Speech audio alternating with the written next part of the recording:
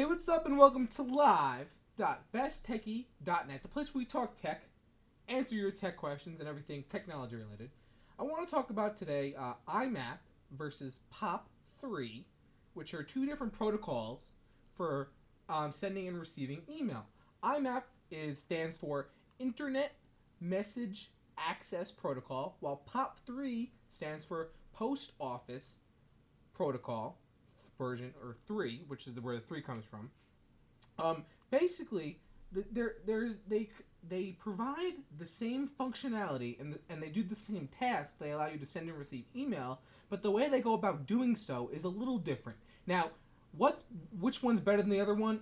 Well, it depends. It varies from different person. I personally like IMAP, and I'll explain to you why I like IMAP and why POP3 works too. But I prefer IMAP. Of course, you should always use some kind of encryption protocol like TLS, Transport Layer Security, which will allow you to basically encrypt your messages. That way it prevents people from eavesdropping on them or tampering them or forging them or something, things of that nature. It really keeps them a lot safer. So I use IMAP with TLS to help protect my messages when they're sent.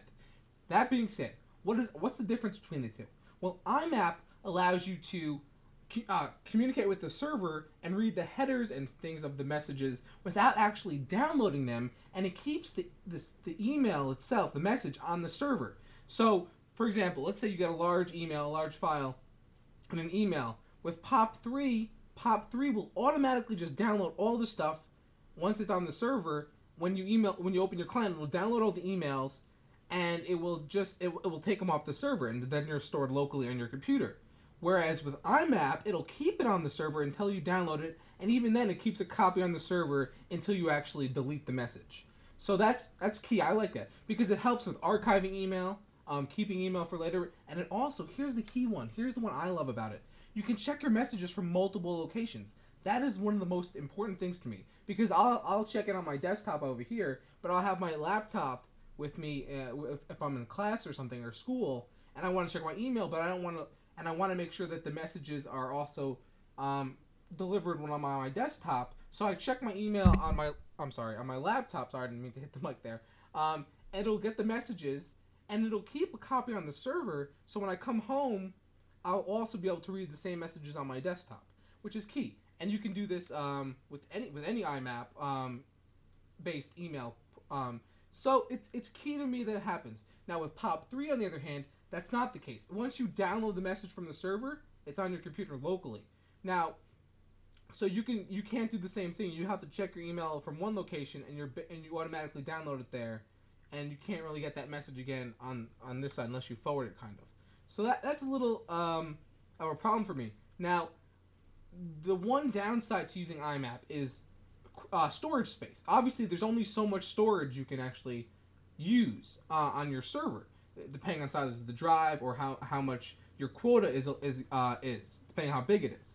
So you do have to delete the messages after a while. Good thing is though that email, it doesn't really take up that much space. I mean, most of them are text files. You don't often get large attachments of things of that nature. So every so often you can delete messages or delete spam, which takes up space too.